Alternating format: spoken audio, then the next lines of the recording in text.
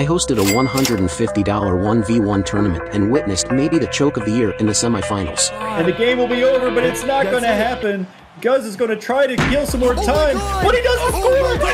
Wait! Oh my god! He doesn't score it! He ends up going, he's still dribbling, he ends up going for the flick. Ren there in front to deny. He's got a little bit of boost left in the tank. It's the 50 on Guz, and we have a game 2 overtime. No way, brother! What?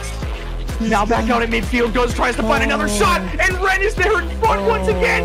It's up to the corner. Ren back on the counterattack. Can he find his way out? He can. Is the net open? It might be denied by the post and it will, but Ren finds his way up, and we are going to a game 3.